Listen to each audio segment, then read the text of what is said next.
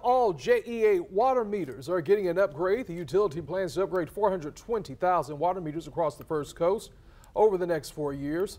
The project launched this week in Nassau County, and we're on your side with 3 ways the upgrade can help you.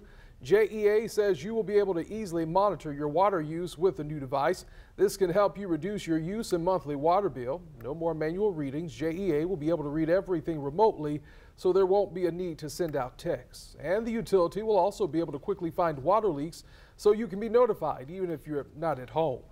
And it will not cost you anything for the upgrade. JEA will send you a postcard and email reminders on what you should expect. You do not need to be home for the upgrade. JEA partnered with a company called Invocor for installation. You will see your technician with a branded shirt when they show up.